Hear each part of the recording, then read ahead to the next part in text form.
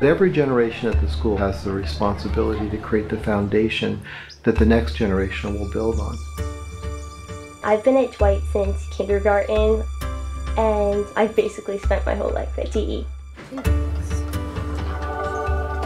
I'd like to think that the story of Dwight is about evolving and for the better. I think we have people here who care about education and our students, but also care in a broader sense to look at what we are, what we've been, and think about how we can be better.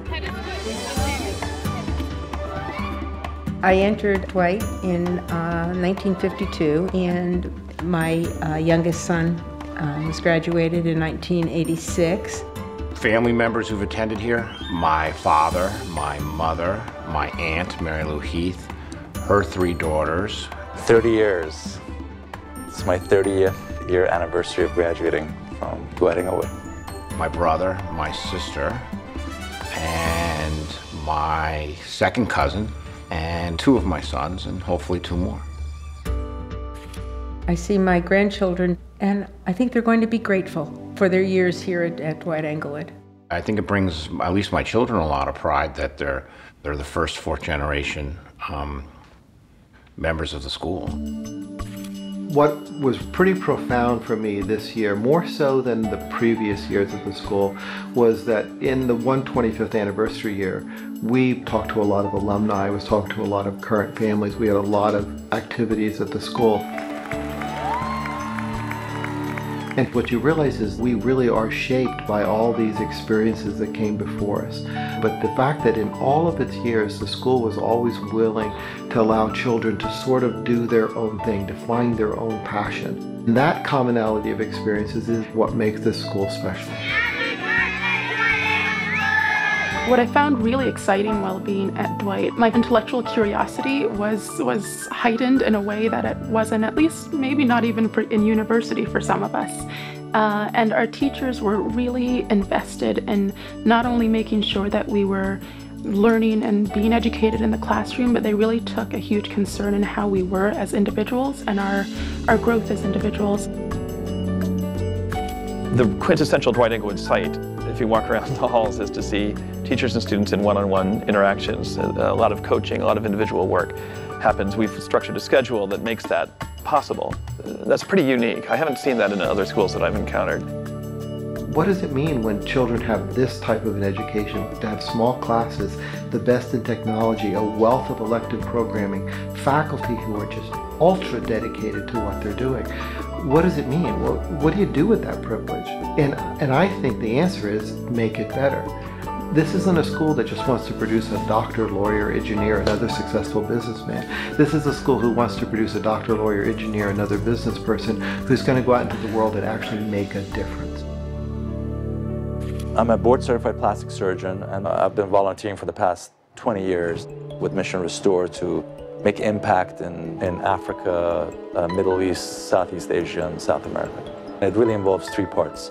Us going there and spending time with the surgeons there on difficult cases, sponsoring the surgeons from there to come and spend time with us, and also the other part is actually helping the next generation of doctors here in the US get interested in it in a way that I had the opportunity to get interested in it.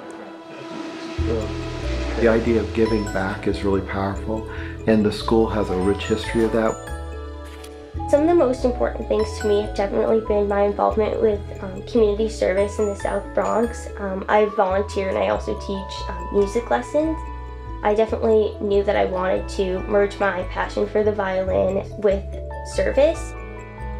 Sarah single-handedly took a program of giving back old instruments and took it from here to here.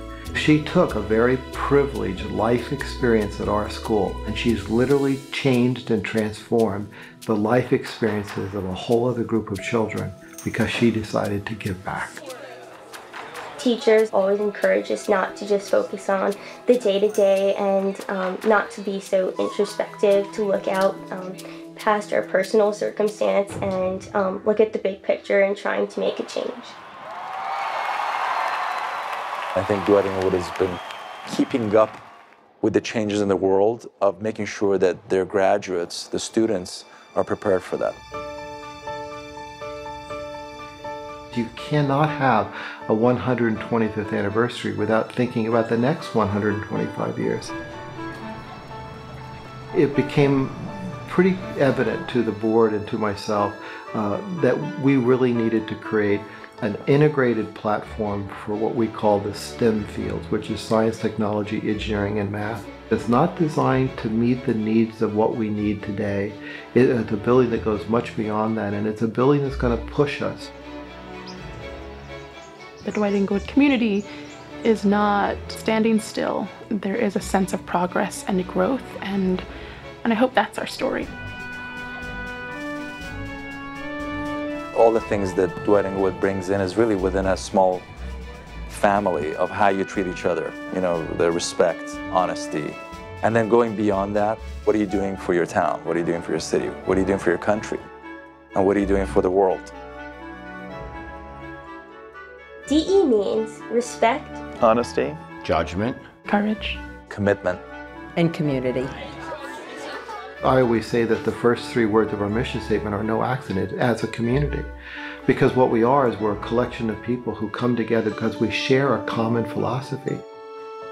It's actually interesting because when we were doing the 125 picture, and you had 1,000 individuals each doing their little role to create a picture that they couldn't actually even visualize, because from the ground it just looked like a mob of people.